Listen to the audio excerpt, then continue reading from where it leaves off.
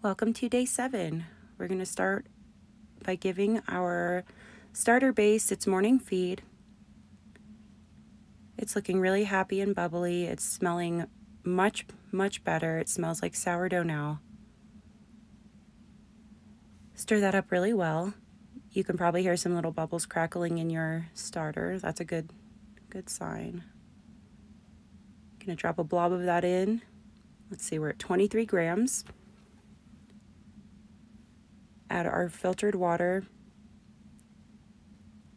Okay, 25 grams of filtered water, so we're going to have our flour equal the water here. We're using our flour mix from day 1. We'll add 25 grams of that.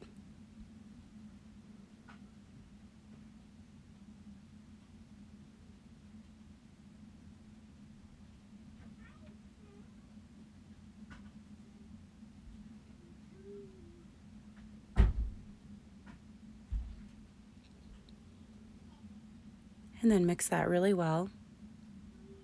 Just mix it until there's no dry flour left. Until the flour is all mixed in, the starter's all mixed in.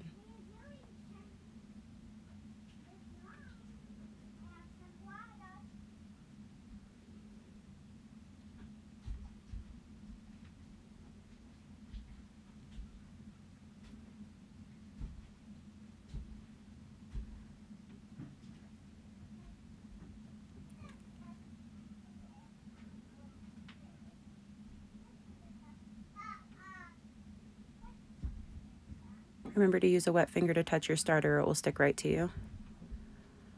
Okay, that looks pretty good. We are going to use our cheesecloth and rubber band and recover that. Again, make sure there's no loose fibers so they don't fall into your starter. And then set it out of direct sunlight, and we will be back to feed it in another 12 hours.